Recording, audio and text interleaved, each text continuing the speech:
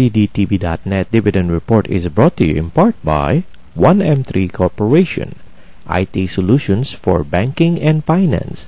Call them at 917-686-3485.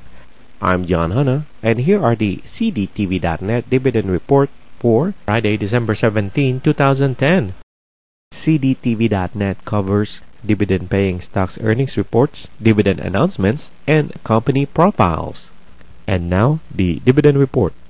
The board of directors for Lowe's Companies Incorporated declared a quarterly cash dividend of 11 cents per share.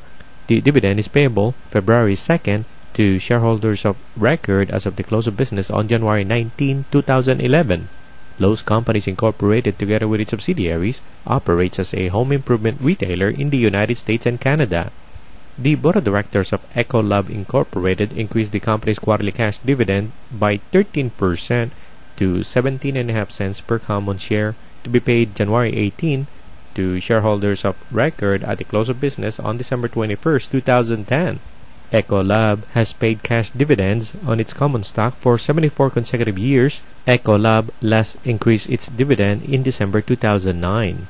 Ecolab is the global leader in cleaning, sanitizing, food safety, and infection prevention products and services. The board of directors of Omnicom Group Incorporated declared a quarterly dividend of 20 cents per outstanding share of its common stock. The dividend is payable on January 10 to common shareholders of record at the close of business on December 22, 2010. Omnicom Group Incorporated is a leading global marketing and corporate communications company.